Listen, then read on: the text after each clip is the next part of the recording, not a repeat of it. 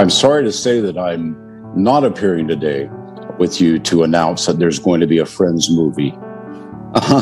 Actually, I'm here to let you know that in September of 2018, I was diagnosed with advanced prostate cancer, which had spread to my bones. Here you go.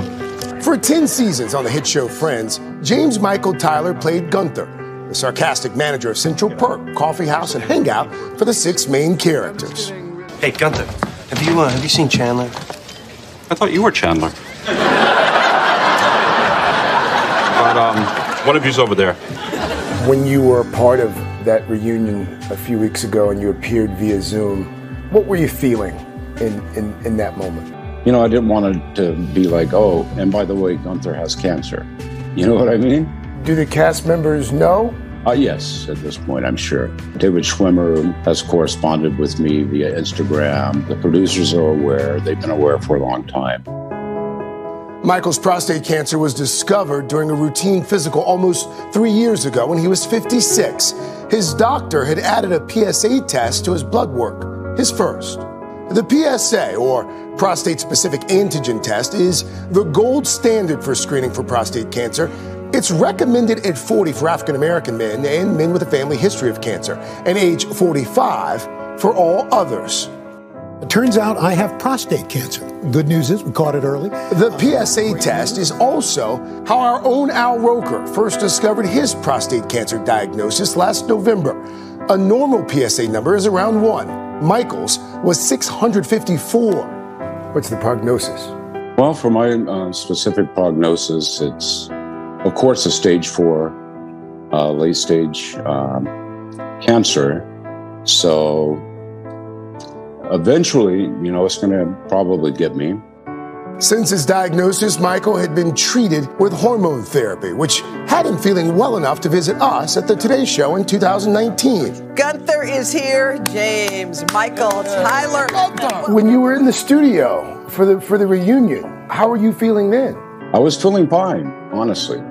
I had no symptoms. During the pandemic, Michael's cancer mutated, causing fractures in his bones and tumors up and down his spine. He can no longer walk. What would you have done differently, Michael? Well, I would have listened to my wonderful wife, who has been my absolute strength throughout all of this.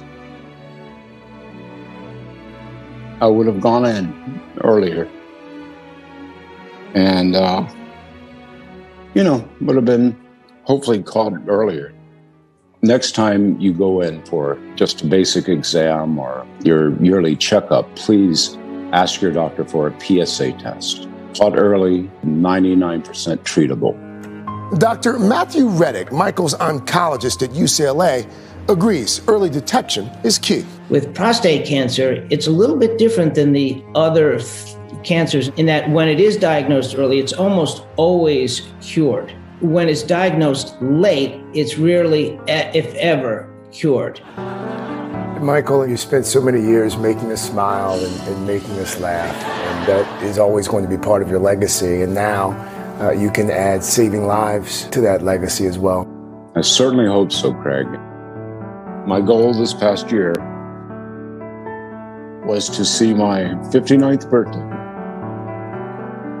I did that. My goal now is to help save at least one life.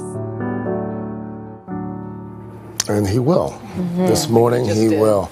We want to wish Michael the very best. He and his family will obviously be in our thoughts and prayers, and we encourage everyone to learn more about the prostate cancer screening recommendations from the Prostate Cancer Foundation. Michael's become very active with the Prostate Cancer Foundation, and you can find out a little bit more about that foundation at today.com. He just wishes he'd gone in earlier. He said he never had any symptom or any reason to think he needed the screening, but that's what people should take away, even if you don't think you need it. And another takeaway, cautionary tale, he found out after he was diagnosed that his brother had prostate cancer. Oh, okay. And just, you know, it didn't mention never, yeah. Wow. But I don't understand. It's an easy blood test. Why it's not something that's done more routinely? Well, people are getting the word out now. Yes. Yeah. Talk about your family history with all cancers. Yep. Thanks, Craig.